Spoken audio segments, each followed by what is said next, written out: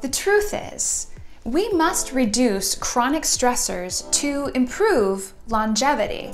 Multiple studies have demonstrated that people who are happy and healthy are not only nicer, but their biological age is slowing down. Hello, fellow lifestyle enthusiasts, and welcome back to another video for improving your health, your wellness, and your lifestyle. And if you're new, I'm Lene, and I help overwhelmed and possibly a little out of shape folks to supercharge your health and to simplify your lifestyle so that you can live and love your best life. If you're interested in videos that inspire simpler and healthier living, then click that subscribe button and the bell so that you don't miss out on any of my best tips and tricks to live your best life. In today's video, I want to discuss the effects of stress on the aging process. As a physician who specializes in aging well practices and hormone balance and weight loss, I get asked questions about the aging process really on a daily basis.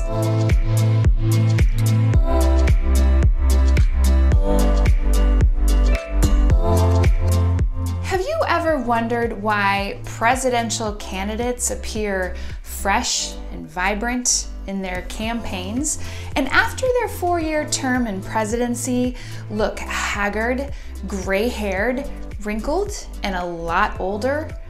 Maybe you've had feelings lately that your body feels older than you would like. Well, I know what this is like because, in fact, if you caught my stroke story in the video that I linked for you earlier, you know I was on the verge of aging much more rapidly than I wanted to before I was even 40. Here is the thing. We used to believe that the disease processes we see in the elderly were normal processes of aging.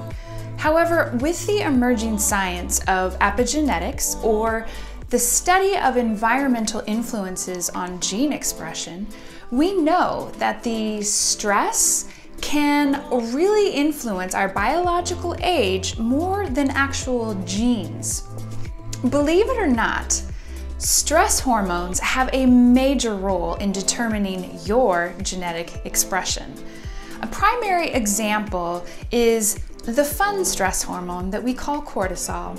And cortisol with adrenaline are your fight or flight hormones that get you prepared for action. These were meant only to be emergency chemicals. However, in modern life, for most individuals, these chemicals really are turned on most of the time. The thing with chronic elevated cortisol is that it's a catabolic hormone and it breaks down proteins into amino acids. For these amino acids, your body goes through a process called deamination, which really is the breakdown of amino acids into ammonia, carbon skeletons, and hydrogen ions. Now, the carbon skeletons form carbohydrates and glucose. This is a biochemical process known as gluconeogenesis. Essentially, gluconeogenesis is the process that the body uses to convert amino acids or proteins into sugar molecules. In other words, the body breaks itself down in times of stress for fuel. So what about our lovely before and afters of presidential terms? Well, guess what collagen and underlying structures of the skin are made of? Yep, amino acids. So we know that stress breaks down precious amino acids and speeds up the physical aging process, but it also speeds up the rate at which you age biologically. Here's where we get into epigenetics and how stress can really affect your overall health. Stress can create an inflammatory response that destroys the telomeres on your chromosomes.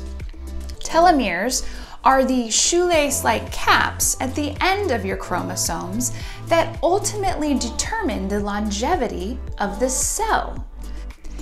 Each time the cells divide, the telomere lengths get shorter and shorter until eventually the cell dies. An enzyme called telomerase helps to increase the length of telomeres, so this is an important enzyme that's being researched right now because the length of your telomeres predicts your true biological age. Any disease associated with aging is related to telomere length. Therefore, in the case of telomeres, size really does matter. People with shorter telomeres get sick more often. Chronic stress shortens telomeres early. Longer telomeres protect from cardiovascular disease, dementia, and other age-related diseases. But you don't want telomeres to be too long, as cells that don't divide properly are at risk for becoming cancerous. With telomere length, we want the Goldilocks size. Large, but not too large, just right.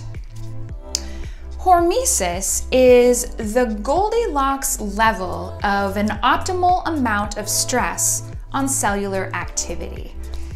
Too little and your cells do suffer. Too much and your cells degenerate faster. Perfectly stressing of the organism really is key.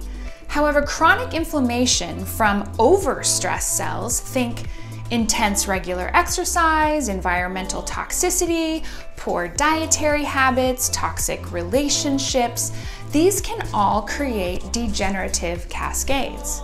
In fact, the repercussions of toxic levels of stress can have serious deleterious effects on every system in your body. We now can determine true biological age and telomere length through flow fish cytometry. If you don't have access to this test because it is several $100s, how can you determine your actual biological age? Well, you can test such things as bone density, inflammatory markers in your blood, cognitive tests, speed tests, coronary calcium scores, body fat and lean muscle mass, endocrine function, especially levels of DHEA, and other things, but really, telomere testing is the best method for really determining your biological age. So, are we all doomed to age quickly under the pressures of chronic stress? Well, yes and no. The consequences will occur if you do nothing. The truth is, we must reduce chronic stressors to improve longevity. Multiple studies have demonstrated that people who are happy and healthy are not only nicer, but their biological age is slowing down. We know from research that people that are socially disadvantaged, have histories of adversity and trauma, have shorter telomere length.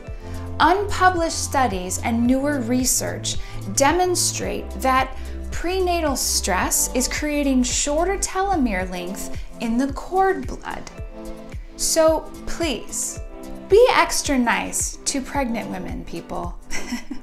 Dr. Alyssa Epple, professor at UCSF, wrote the book The Telomere Effect, in which she discusses these studies in much greater detail. So I encourage you, if you are interested in this cutting-edge research, to check her out. As promised, I want to provide you with some simple yet effective, scientifically proven methods for improving telomerase activity and gene expression. Number 1. Improve your social connection. You need a tribe that you feel connected to and supported by. This could be a volunteer group, a church group, a mastermind group, or even a gym class. Find your tribe and fill your days with people who lift you up and inspire you. The second thing, you want to know your mind. Pay attention to the negative thoughts that you have throughout the day. And here's where it gets really exciting. The research is showing that how you train your brain to think before you go to bed and your attitude throughout the day has a substantial effect on cellular mitochondrial function, and how you think improves the enzymatic activity of telomerase, which in essence creates longer telomeres, which in essence improves longevity. Simply thinking of 3 things that you're grateful for before you hit the pillow and monitoring your self-talk throughout the day is all that it takes. The best tool for changing your mindset is to use affirmations and visualizations. You may need some help in changing your current mental comfort zones from average to extraordinary. I have an entire video to help you get started on this, and I will link it here for you. I'll also put all these videos in the description box down below. The third thing is effective exercise. Exercise is important, but not too much. The body is constantly searching for avoidance of a threatened state. So in your workouts, this translates to keeping high intensity interval training to a minimum, like 10 to 15 minutes.